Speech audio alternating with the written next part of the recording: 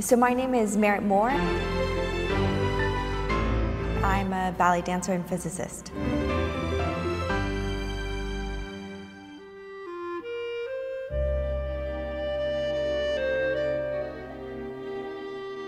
As a young kid, I never spoke a lot, and so then when I found dance at 13, I became instantly hooked. I was going to quite an academic school, and following those lines of not perhaps being particularly verbal when I was a kid, and also loving puzzles, I then fell into physics. All this time, I've had to pursue physics and dance, like totally separated. And after I graduated from my PhD, I just had this feeling of like, I don't know, like why not both?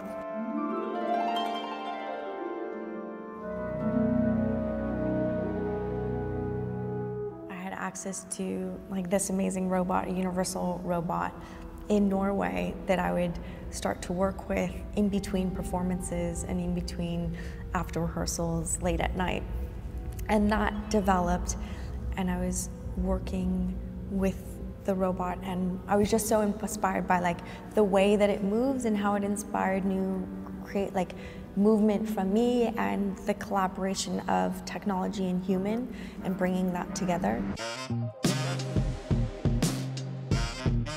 Working with the robots and including dance, I think part of the important part is, and the mission is to open up the conversation and to discuss, like, break down the stereotypes and to show that, you can have fun working with tech, you can be super creative and imaginative.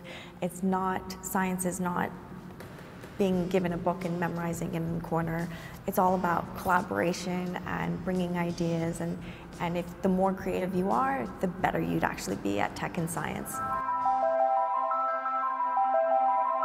So when I was at Norwegian National Ballet, I got covered in motion. I went into the motion capture suit and I was dancing to music, and we were storing my movement as data points to then train AI and to see what kind of new movements it could come up with. And from there, we then wanted to map that onto the robot and see what inspiring choreography it could come up with. AI and tech and the robots can be used as a tool to inspire new creative ideas for us humans, like to allow us to be more creative.